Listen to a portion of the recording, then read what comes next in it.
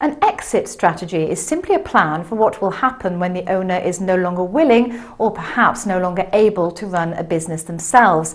Much has been written about the subject, but it can all be rather intimidating. So, to shed some light on the subject, we're joined by business advisor from CMC Partners. Tony Maynard is with me. Tony, let's be clear, what do you mean by exit planning and why is it so important? Well, you're right in saying that it can be very intimidating. Business owners only usually sell their business once in a lifetime. They're not familiar with how to go about it, and so they read textbooks or something like that, and it all looks daunting. They do need help on the outside, that's step one, but I think the first thing they need to understand is that it is not as daunting as it first looks. So where should they start? What are the first things to consider when planning your exit? I believe that you've got to get down to some very basic thinking. I try to simplify it into 3 laws, the first of which is the law of shrinking timescales. You go through all the preparations of getting a plan ready to sell the business, and it all starts to run, and you start as a seller of a business to get more impatient. And what are the dangers of trying to speed up the process?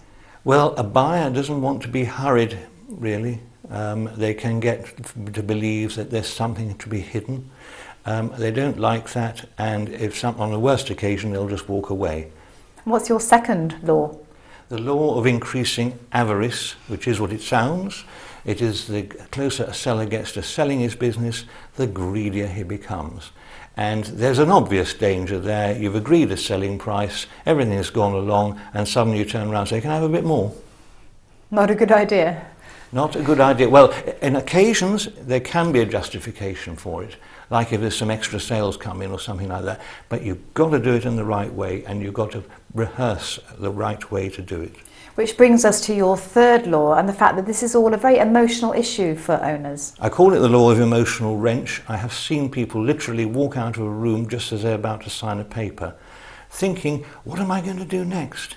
What have I done with it? What have I done? I'm selling my whole birth child. Everything that I've done is going out of the door, and I'll just be at home.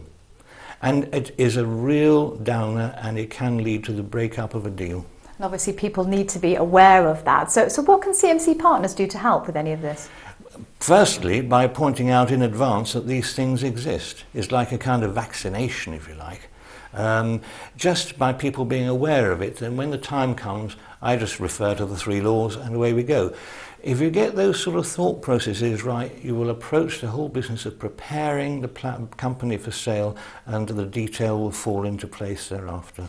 Okay then, Tony, thanks for some insight there into exit planning. And if you would like more information or to arrange a meeting with Tony Maynard, please go to the CMC Partners website.